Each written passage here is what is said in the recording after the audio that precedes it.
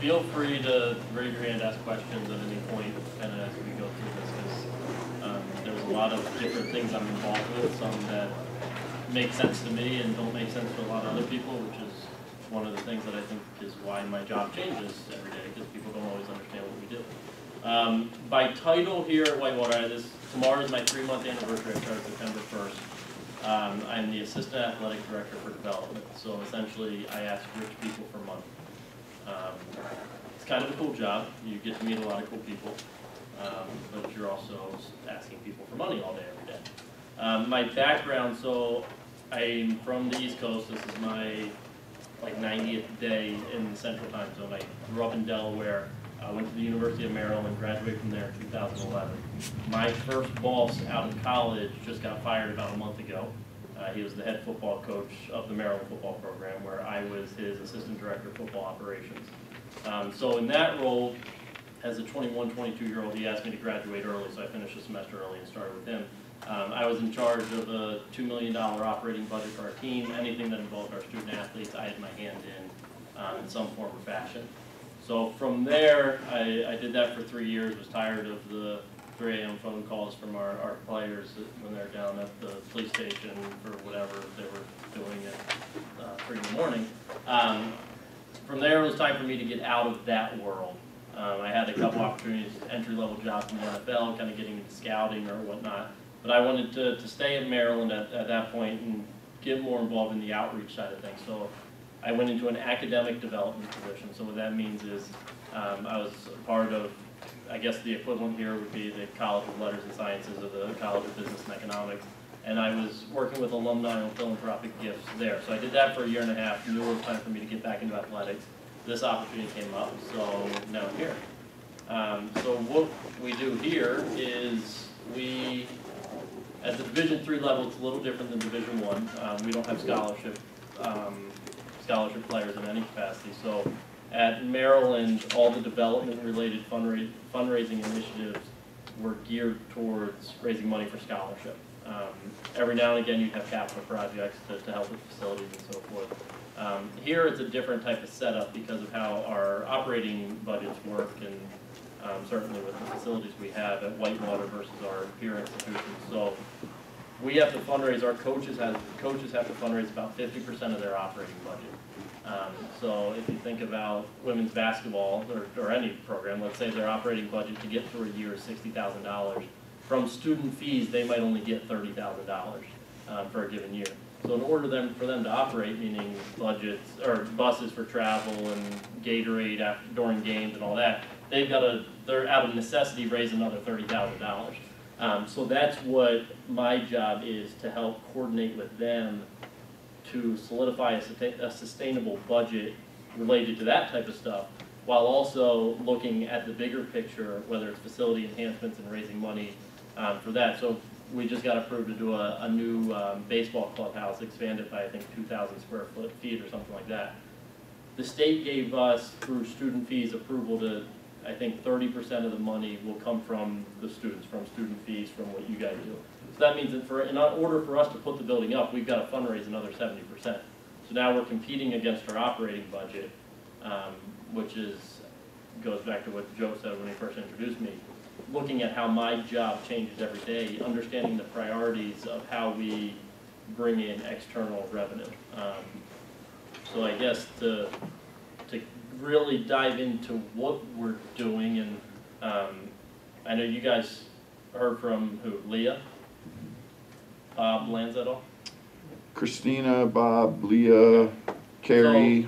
So how I fit with all of them in terms of the money that comes in and how it's used. My money, the money we have is not necessarily restricted.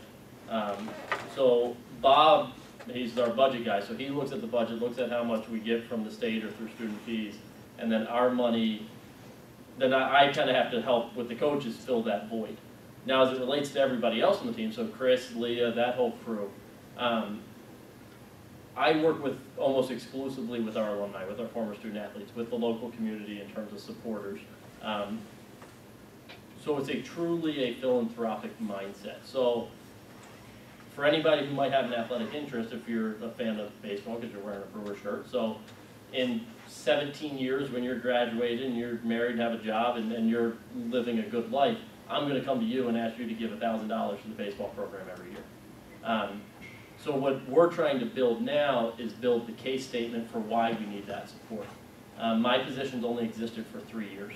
My two predecessors both lasted about a year, and then they were hell bent on getting to Division I, and both have jobs at the Division I level. By definition, the term development, you have to develop. That takes time. So hopefully I'm still here in 17 years when you're making the money you're making, so that we can, over from now until you graduate, until you are 5 years out, 10 years out, have your third job and you're making a solid living, we've developed that relationship long enough that in 17 years when I go ask you for that $1,000 a year, or at that point it might be $50,000 a year, that you might say no, but you're not going to say, go screw yourself. We're still going to be able to send holiday cards to each other and all that. So that's kind of, I don't know, my job sucks, I guess is what it comes down to.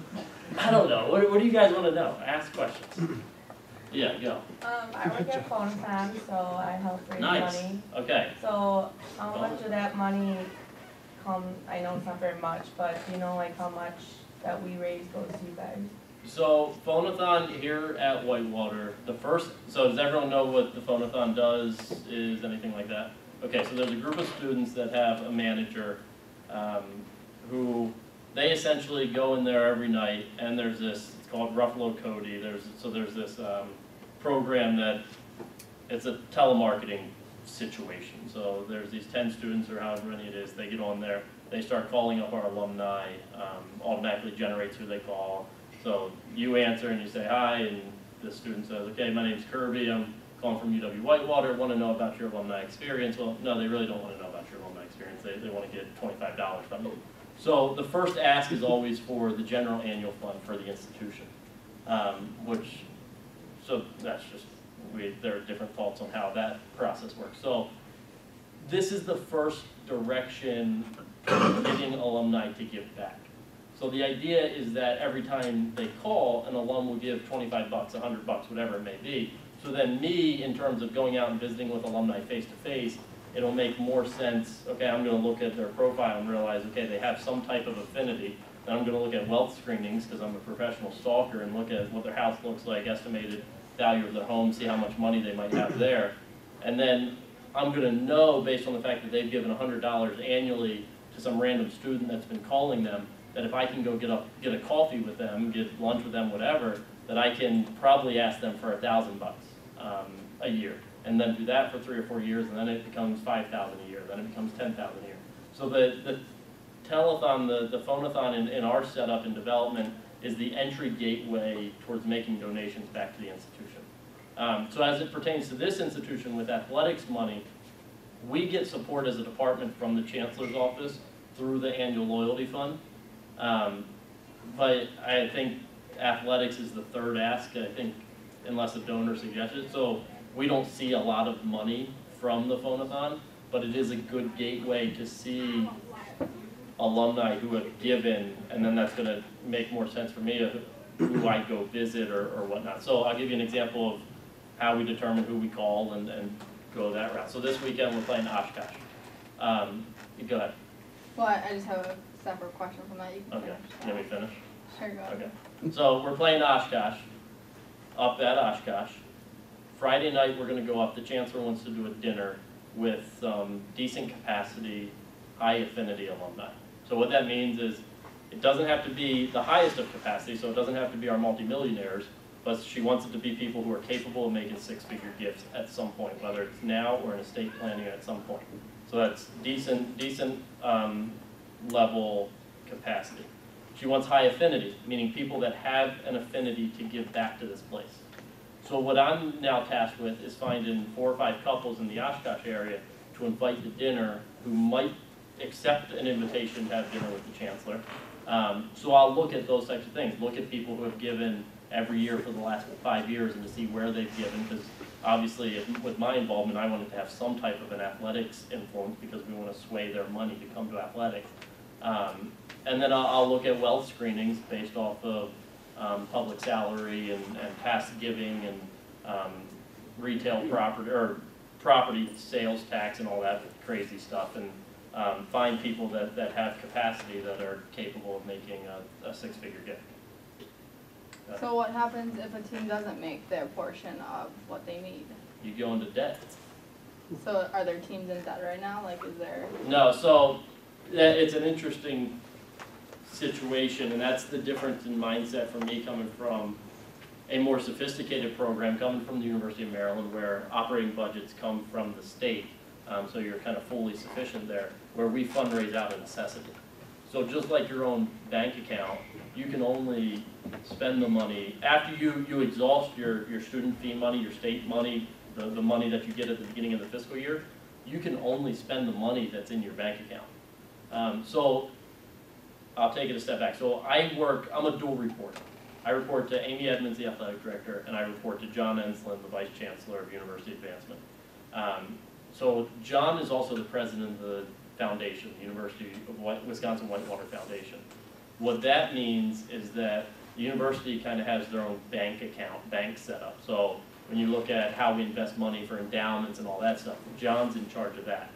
So any money that we fundraise from outside sources goes into this bank account. That might be specific for the men's basketball program. So now Pat Miller looks at that bank statement at the beginning of every month, or the 15th of every month, whenever he does, and he knows he can only spend what's in that bank statement. Just like your own bank accounts, your checking accounts, if you withdraw too much from there, there's some type of penalty associated with it, and then at some point you have to pay that back. Does that make sense? Yeah, so do they, like, for the football team to keep advancing, do they have to keep doing more fundraisers so they can go farther and farther? Or, like, do they have a debt that they pay back afterwards? Yes and no. How we're set up, we're very fortunate at Whitewater. It's one of the reasons we've had so much success over the last decade. We've had great chancellor support. So the chancellor's office, which does go back to the annual loyalty fund from the telethon, the chancellor has discretionary funding where she can allocate it wherever she sees fit in the institution. We've been fortunate enough that our chancellors have been very supportive of postseason play, so they'll help cover some of those overages. And for postseason play, there's also, the NCAA gives us some money. So there's per diems related to that. So it's not a direct correlation, and that's one of my missions in looking at the concept of philanthropy, is to get out of this habit of fundraising out of necessity, so that we can fundraise and do what philanthropy is truly intended to do, which is make gifts that can change people's lives, take it to the next level, and not do it because we have to. Yep. You ever miss being at a bigger school? Being back at? It's different. There's a lot of opportunity here in terms of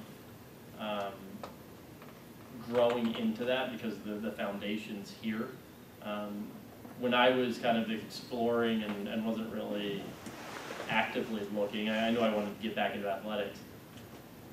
I wasn't going to come to any Division III institution. Division III hadn't even really crossed my mind until this opportunity came up. So when I came out and interviewed, I didn't know what to expect.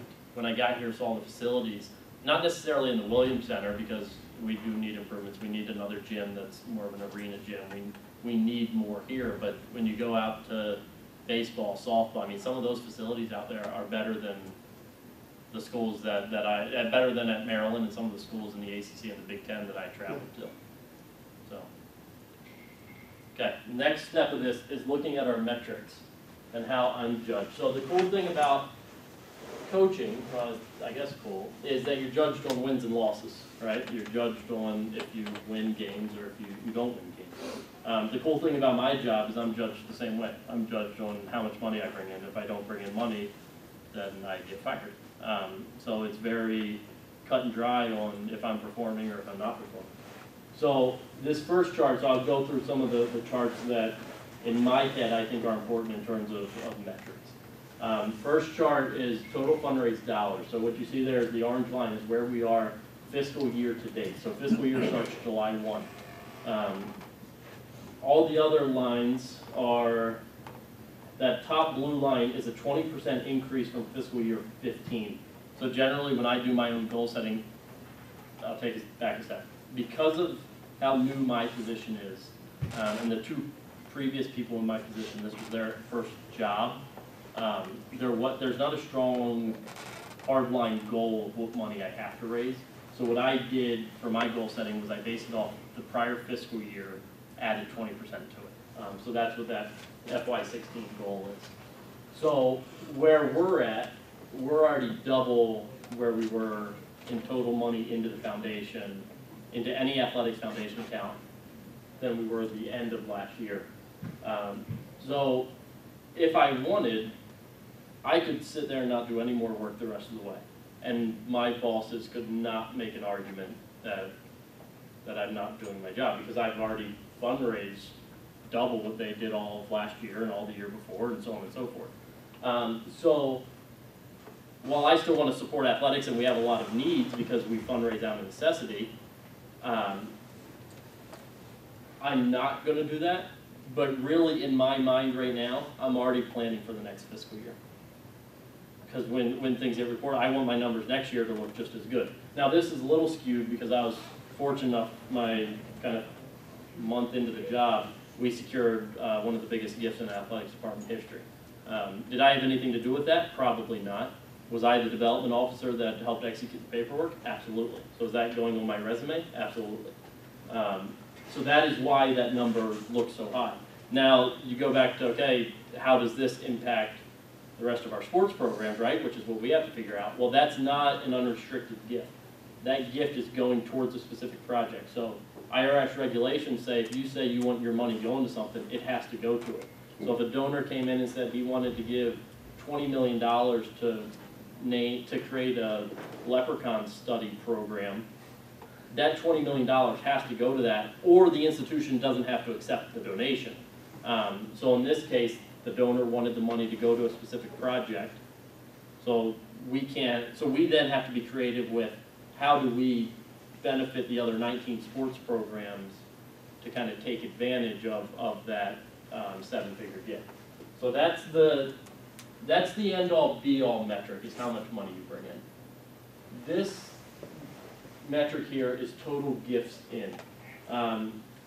So this means if I make a gift today and tomorrow, that counts as 2, right? So the next one, just to give you an idea of the difference there, with total donors, if I make a gift today and tomorrow, it counts as 1. So what this shows, again, the top line there is 20% increase from the year before. But what it shows here, this orange line from FY16, where we are here, is I've got a long way to go in terms of month to month to get to where we were just last year, let alone to get to that 20% increase. Now you could attribute that to the fact that I spent time on a seven-figure gift, which is, again, our ultimate metric to bring money in. But this chart doesn't necessarily help my argument that I know what I'm doing. Nor does this one, the total donor chart. So last year we had 986 donors, which is that gray line, the second one on the right, second from the top. We're tracking now, I feel confident that we can get to 1,000, which is going to be my internal goal. I'm not even going to show people the 20% increase. But again, from where we were this time last year, when I wasn't here, I'm below by, 50 donors, something like that. So that's where 50 is not a big number when you have a school that has 190,000 alumni, but we want to make sure that we are counting numbers, because you want to see every donor counts in something like this. The argument, so when they see this, I look like I'm the greatest thing since sliced bread. When they see this, these two, I'm not. I suck at my job. So my argument to then support 2 and 3 is this chart, which shows the average size, the average amount of a gift, both of these are different, versus per gift or per donor versus the other years. So in FY16, you can see that the average size per gift, the amount of time I'm spending for an individual gift or an individual donor, is going to yield a lot more dividends. Obviously, it's a major outlier with that seven-figure gift, but again, it shows that we are trending the right way. What I now have to do in order to keep trending and really looking at next year, because you can't ever bank on a seven-figure gift just kind of planning your lap, is how are we going to be able to sustain this same level of growth so that it doesn't look like an outlier, so that it does look in some capacity like I know what I'm doing. So that is what I'll spend the next 6 months while continuing to raise money, also preparing to justify that I'm good at my job for the following fiscal year, knowing there might not be a 7-figure gift just sitting in my lap. Questions, comments, concerns? Yeah. So, like, the money that you're raising now is for next year? Is that- No, the money we raise now is still for this year. Oh, So that's, again, when trying to, like Joe said, figure out what my job is and what I'm supposed to say and not say. At a more sophisticated program, the money that is raised in a fiscal year, whether it's through, we'll say fundraised dollars, but certainly in ticket revenue and other external revenue sources, will generally go into a pot, then being divvied up the following fiscal year by whoever's in charge, generally the athletic director. Because we fundraise out of necessity, because we only get 50% of our operating budget covered, all the revenue that comes in is for the current year. So what we need to do is build a stronger discipline so that, we'll go back to the men's basketball example. If they've got to get $60,000 in a given year, and the students, the state gives $30,000, so we have to raise another $30,000. What happens if we raise $35,000? Right, so now we have a surplus of $5,000. What is our discipline? What are we putting that into reserves? Are we putting that towards an endowment? What are we doing with that? And that's kind of the culture that we've got to change. And the cool thing, going back to the do you like being at this size school versus the Division I? We're at the cutting edge. No other Division III school was thinking about this. I don't think there's another Division III school, there's not another school in our conference that has my position, where it's exclusively development. So that's exciting, and it makes it very hard because we can't compare against our peers. I was down at Wheaton on Saturday, and that's a great religious school, and they do a good job. But our facilities are 10 times better than theirs. So we can't even compare to what they're doing as a private. But then you also have the argument, well, we can't compare it to a Division I because we're not a Division I. So we every day are fighting to identify what our realistic goals can be, and then figure out how to keep making ourselves better with that. And the budget is one of the big things to make it a more sophisticated operation. So it's not money coming in, money coming out. So because if you have a down year, you got to be able to draw on something. So you said there's like 900 and some gifts, like who else helped raise that money? Like The coaches. Oh, okay. Yeah, so we're different than Division I. Coaches at Division I level hate fundraising because they don't have to do it. When it's a necessity here, the coaches are very much involved because otherwise they don't survive.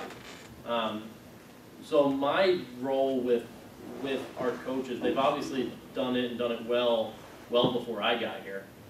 So my job is to help enhance what they're doing, not to change what they're doing.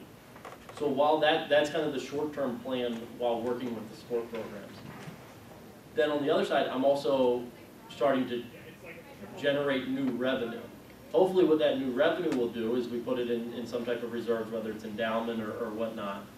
And that new revenue will eventually, in 3, 5, 10 years, we can go to the coaches and say, look, you guys don't have to fundraise anymore because we have you covered. We have the money in place that you guys can just concentrate on coaching. Because that's what we want as an athletic administration team, is we want our coaches to concentrate on coaching, because winning is not the only reason we're here, because we're developing great student athletes, but this is a business and it's about winning. So if we can alleviate, if I can help enhance their fundraising efforts so they can raise more money so they don't have to spend more time on fundraising, then that helps us.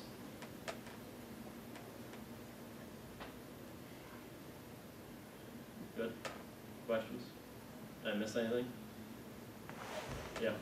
So if, say you and Pat Miller sat down with a former alumni and they were played for Pat Miller or something, and they made a donation, would that money go to athletics, or would it go to Pat for the basketball team? We'll use a real life example. Let's use Generac. Everybody knows Generac over on, what's that, the east side of town? So their CEO is a former track and field student athlete. He's also a former business school student. Aaron Jagfeld. So Aaron, as we engage in conversations with him, so this will really get into it. So Aaron's assigned solicitor. So I have 6 colleagues on the academic side of campus that are under my dual report under John Ensland. So Emily Greenwald, she raises money in the same way I do for the College of Business and Economics. So she is assigned, she is the primary relationship manager for Aaron. Well, Aaron's also a former student athlete, so I'm the secondary contact for Aaron. So for us to put a plan in place, I can't just call Aaron and say, hey, do you want to go have lunch and talk? I've got to go through Emily because she's the primary relationship manager. So let's say Emily and I both go and have lunch with him, and the Dean Chenoweth goes, the Dean of College of Business, and Mike Johnson, our track and field coach, they also join us. So we sit down and Aaron says, look, I want to make a $100,000 gift. And this didn't happen yet, but this could happen hopefully next month, where he says, I want to do $100,000. You guys give me a proposal and tell me, give me some options. So now we know what the number is. We've fortunately solved our first issue, which is how much can we actually ask for. So we'll leave the lunch and say, okay, Emily and probably me as the development officers will go back to him probably before the end of the calendar year, because it might be, he might want to get the money in from a tax standpoint. So we'd schedule lunch while we're sitting there for 3 weeks out. And we'd come back here and we'd start putting a proposal together. That proposal will include 2 amounts. It'll include the $100,000 that he said he was going to do. It'll also include $250,000, because why not shoot high if you already know? The worst you can say is no. In that $100,000 or $250,000, we'll also give him ideas of how he can split it up. So it might be, okay, you should give $50,000 to the track and field program and $50,000 to the College of Business. Or maybe because we know his interest, he might have interest in athletics generally, 25 to track and field, 25 to the athletics discretionary fund for the athletic director to use as she pleases. And then maybe it's 25 to College of Business and 25 to the general annual loyalty fund for the chancellor to do what she wants to do with it. So my job in that theory is to take the university's needs, our priorities, our goals, and try and match them with the donor's intent. So I represent the donor and I represent the institution. So it's hopefully giving the donor opportunity so his gift is as impactful as he wants it to be. So in the case of Pat Miller, if that person says, we go to lunch, Pat and I, and the guy says, hey, I want to give $10,000 to men's basketball, then I can't, per IRS, I cannot move that money. That money is going to men's basketball. Now, can there not be a conversation behind the scenes with Pat and say, hey, we just got you $10,000 that we thought was coming here, or we just got you new money in $10,000. Well, you give $2,500 from X account and put it back towards the athletic general budget or whatever that may be. So that's one of the things that you've got to give the donor opportunity to select what he or she wants to do, but then on the back end, you have to be able to have those open and honest conversations about how gifts are really going to impact what your goals are. And the 7-figure gift going towards that specific project is a prime example of that. We're trying to figure out now how can that impact the other 19 sport programs in a positive way, because otherwise it impacts one, but that might only be, we have 700 student athletes, that sport program might have 50. There's still 650 student athletes that aren't benefiting from one of the biggest gifts in athletic department history.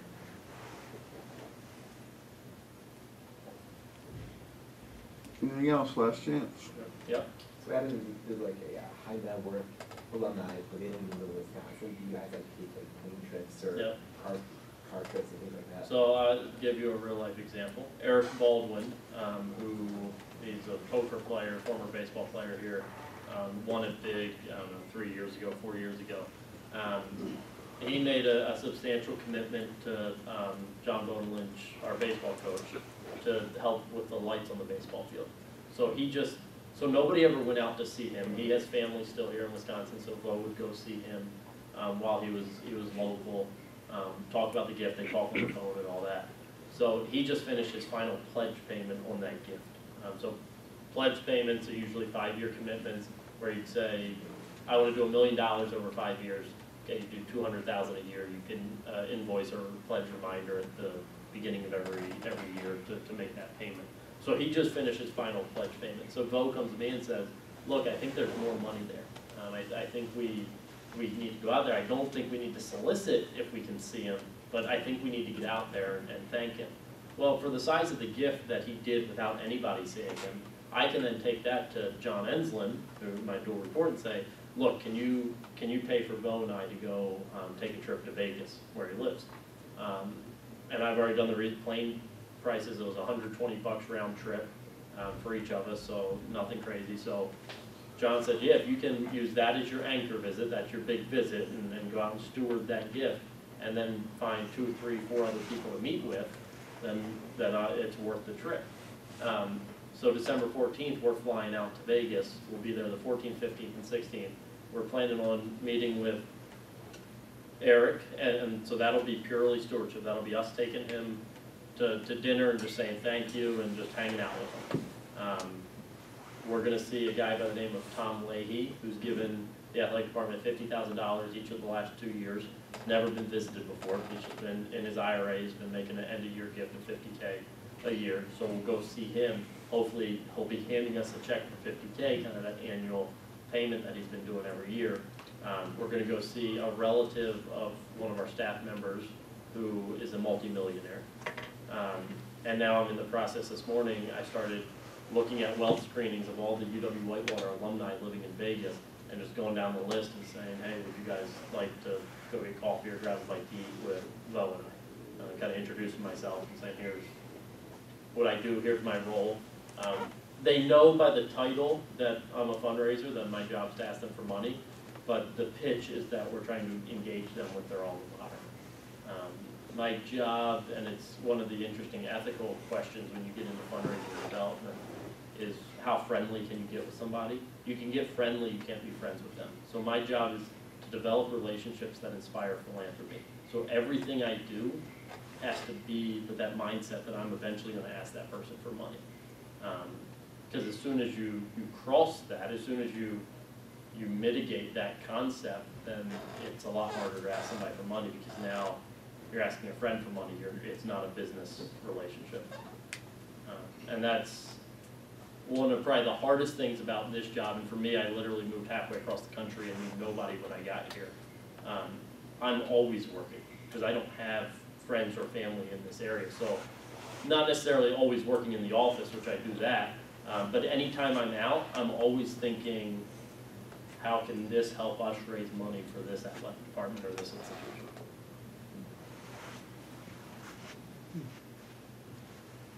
Yep. Do you guys have any donors who aren't alumni?